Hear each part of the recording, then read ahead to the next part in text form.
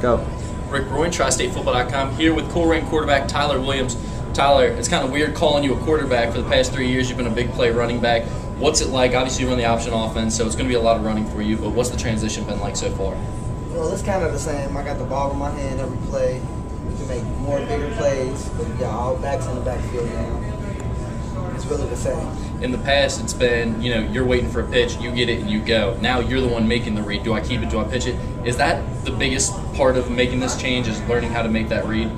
Yeah, kind of. I played in my freshman year, so I still know the plays. I know all the checks.